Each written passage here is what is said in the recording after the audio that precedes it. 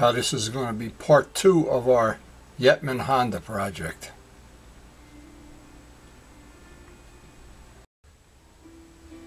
I came down early this morning for 2 reasons. I wanted to see how our primer was drying up. I brought it in last night, put it up by a heating vent. Looks ready to sand. We still have some things to work on this, and I'll try to put all the little things that I think might be helpful on this video for prepping a part for actually painting. Now, we may or may not be able to paint today. They were predicting 40-mile-an-hour gusts, and when I went to take the garbage out after breakfast, it looked like it was a lot more than 40-mile-an-hour gusts out there. So, but nothing will stop us from getting this to the next step of preparation. And it's the preparation on these parts that takes time and energy. The painting of them is actually a very small part of it.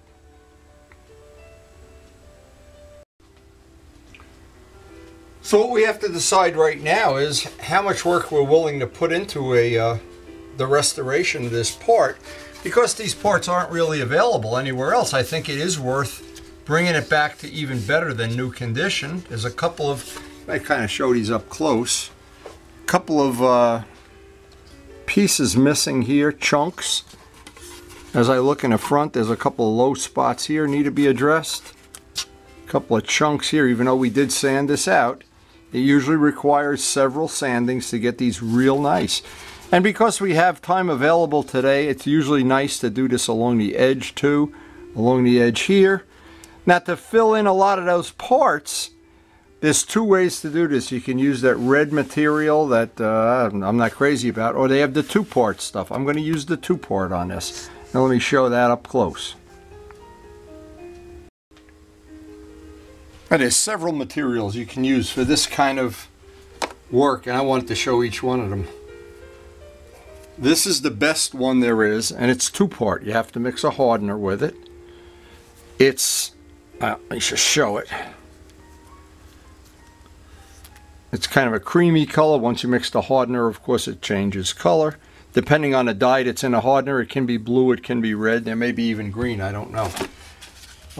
Then you have what I think is the less good of the materials, and this is the red material that most people call red lead.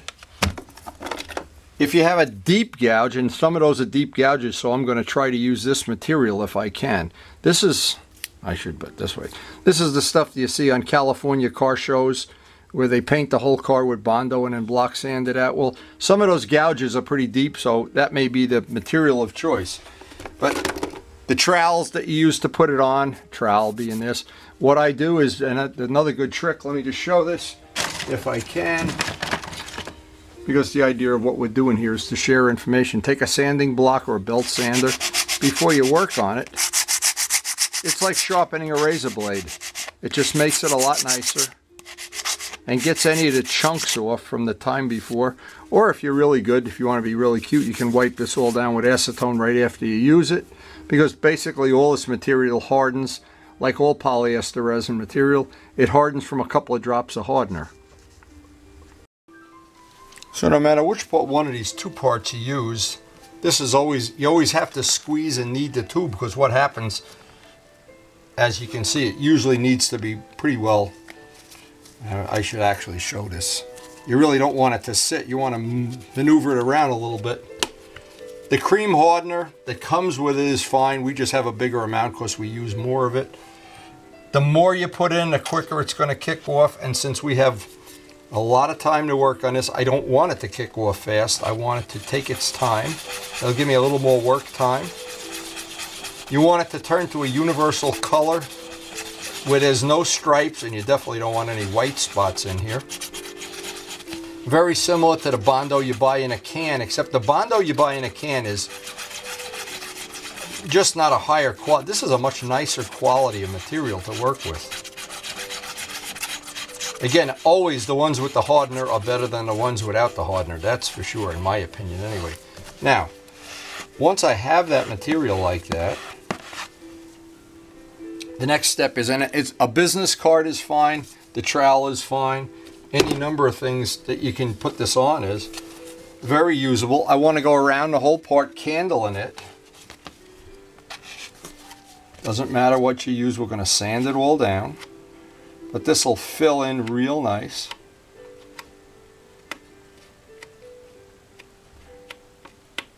And what we'll do is we'll go work on some other project, because what happens with this, if you sand it in 10 minutes, it sands, but it takes forever. If you let it dry for a while, here's a little spot up here. I know this camera does not have a good macro lens. But by putting a little bit less than a normal amount of hardener in there, it's going to give me some extra work time.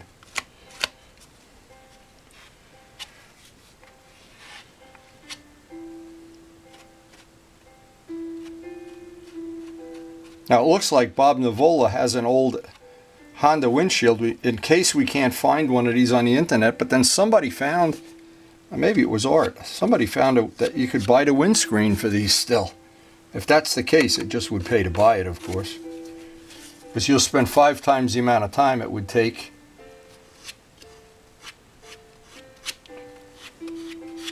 And of course you feel this getting hard at some point in time, and you just mix another batch. And it's the edges that get to be a little bit difficult to get them right in the edge.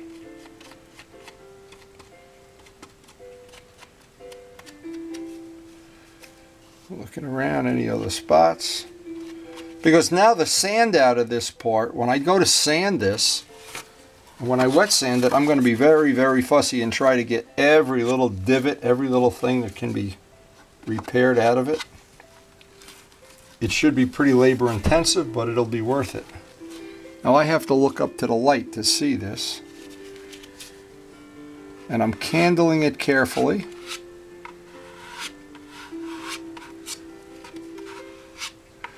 As soon as you feel it getting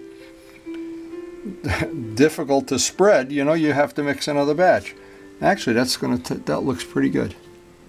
Little spot there. And I don't think we're going to get to paint today unless that wind calms down some. It is very difficult to paint when the wind is blowing that much. They said the gusts were up to 60. It felt pretty good to me.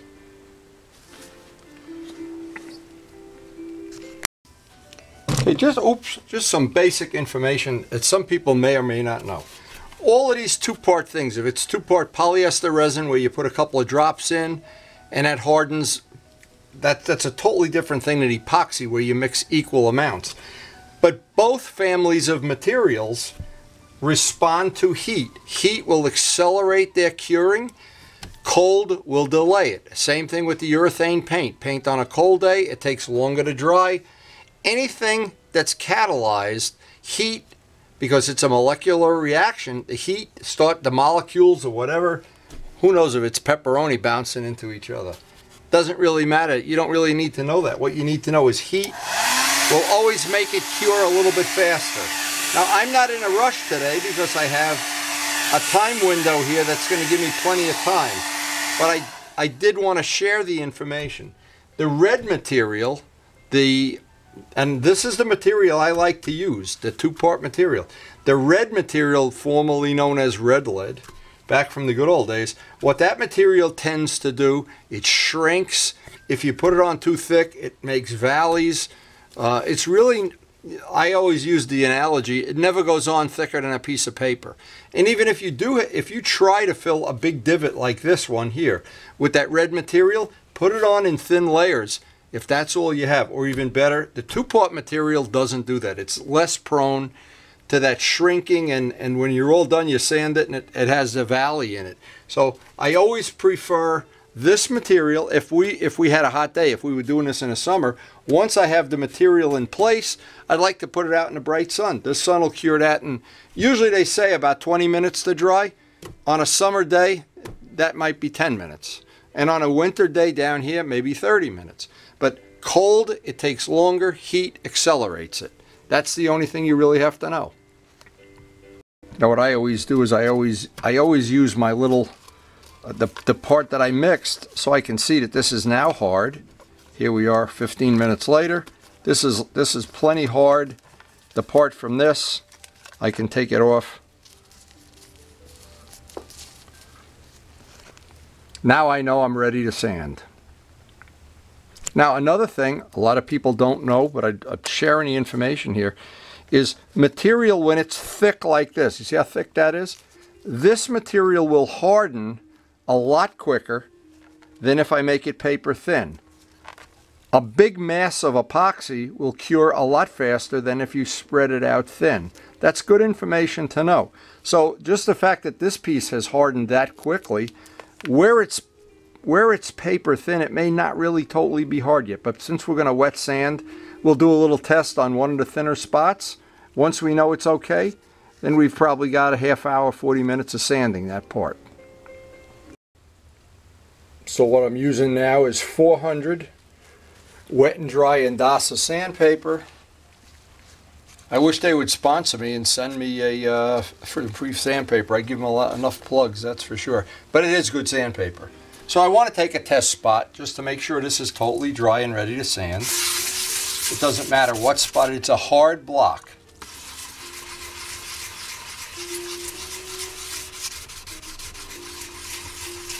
And when I'm done, I don't want to see any of this material, just what's in the canyon, in the divot, or whatever the low spot is.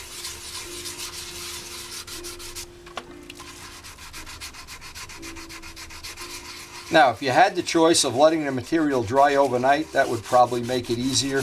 The paint will come off easier. And let me just show this. Again, I'm not sure my macro lens is really up to snuff here, but let me just show this. Because we're working with a hard block, we'll hopefully get rid of all the low spots. Let me just see if we can show this. So the only material left is actually in the little valleys. We started like this, and when we wound up, we have just what's in the valley. So now it's a question of maybe just getting the rest of the Bondo around the edges, around the corners, getting that as flat as can be. And I think the next step after that, maybe even with the wind blowing, I'm going to try to get another coat of primer on this. So if you follow the sequence of how I do it, and the results are usually pretty good. It's a hard block first. That gets everything, it skim coats everything right to so it's flat. But of course everything in this part has a curve. So this block, the soft block now, is going to allow this to follow the contours a little bit better. And then the final thing is we'll go over the whole part by hand. And that should bring us up to where we're ready for the next coat of prime. And when I took my coffee break, I looked outside and I thought we were going to blow away here. It's unbelievable. And I was hoping we'd get a gap in in our little mini hurricane here. But one day it rains, one day we have wind. Life in northern Jersey. Anyway, the soft block is real good. And as I go around, it's very important to get all the edges in that trough that will be the windshield, assuming we can get one.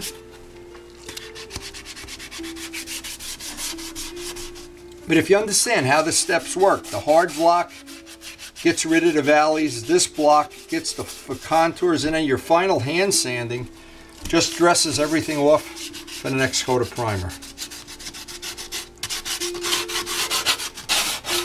And we should be at that point, or we should be soon, ready to put the color paint on. I assume this is going to be black, but I want to verify it with Chuck first, because these bikes look, the ones on the internet, there's silver, red, and black. And we have all three colors of paint, of course. But, you know that old saying, if you can dream it, we can do it? And for old AAMRR racers, dreams are all we have.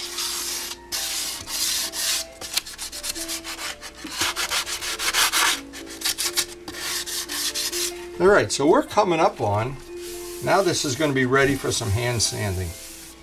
But this is an old trick I learned from John Parthia. Rubber gloves or a piece of rubber, a piece of the thin plastic like a rubber glove is made out of. That that allows you to feel, it is a spot right here as I say it, allows you to find little imperfections in the paint. And he did his whole Corvette, so he did a lot of square footage.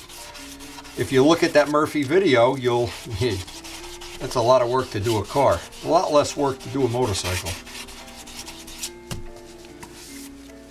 But your hand now can find little mistakes. Anything you think is a mistake. Actually, this looks pretty good considering what we started with was a 50-year-old part. I think it's going to play out just great. The last step on this is going to be just hand sanding. Just go over the whole part again. And that gives us, if you do it in the 3 steps that I laid out, it seems to me that would work the best. If you do the hand sanding first, you're just wasting your time. But again, it depends, and that's always in the eye of the beholder. If you're just looking to paint something, you want to paint a part and just have it look good from 6 feet away, which a lot of people do, and then they want to flip the bike, they just want to make it look decent. Well, but our goal here is always to have things show quality, if possible. If it's within the budget, the mental budget. Now when we get ready to prime this, I'll do the same steps, the prep soil, clean it up. Hope I don't get blown away when I go out there. And you might have noticed in the course of doing this project, from the time we took this over, again, most important thing, radiusing edges. Edges are where paint starts to peel. It doesn't really matter the condition of the part you start with. What matters is that you get the prep up to the point that you put the base coat, the color coat on. If that's right, that guarantees you got the deck so stacked in your favor.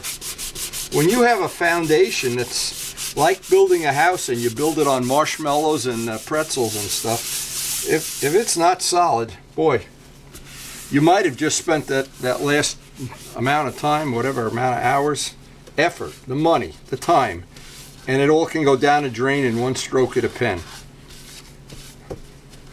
It never pays to shortchange the prep. The prep is a lot of hours, it's a lot of work, and in the end it always pays. You might have thought I was kidding about the wind out here. It is really gusting, and it's going to be a challenge to get this the way I want it. But we'll definitely rise to the occasion, I hope. So anyway, after all this prep, it's been prepped. Oh my God, the wind is close. Wow. But if I can just get this in the garage drying overnight, definitely not going to paint this black today. Unless we have a big change of weather.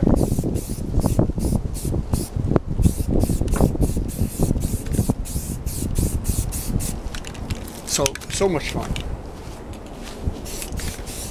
Yeah, now see there's a gap in the wind right now. I can really go crazy, but you never know when it's coming. Oh, come on, stay for 1 minute more. Oh my God. I wish I had a sailboat.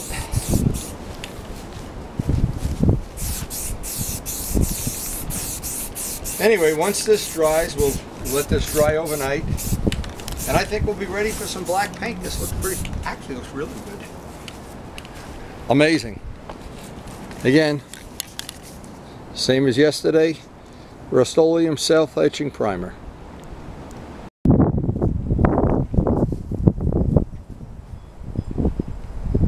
Now I just take a lot of I guess joy out of the fact that this is a 50-year-old part that a lot of people don't think could be restored to way better than new. This will be way better than new when I'm done with it. Now it's just a shame that the wind made this as difficult as it has, but again, things like bad weather, the wind, cold, snow, they don't stop you from doing these projects. They just make them take a little bit longer. And we're at the end of the second day of working on this part, Now, when it comes to doing a tank, we're pretty much going to replicate all of these things, but first we have to clean that tank. And Chuck has to make a decision how he wants to do it, with what materials. It's just pointless to paint a tank and put all the work, all the time, all the energy that goes into any of these projects, and it doesn't matter which one it is, and then have the tank leak. So it should be the next time we get to work on this, we should be able to get this, put the whatever color Chuck chooses. I think he wants black, but I'm not sure. And get the clear on it, and then we can concentrate on the tank. Anyway, I hope you enjoyed the video. Hope you enjoy all these old restoration projects. I've got 4 of them registered historically, and I have enjoyed doing every one of them. It just couldn't be a lot more fun than this. At this point in my life, this really keeps me busy, keeps me happy. Anyway, thanks for watching.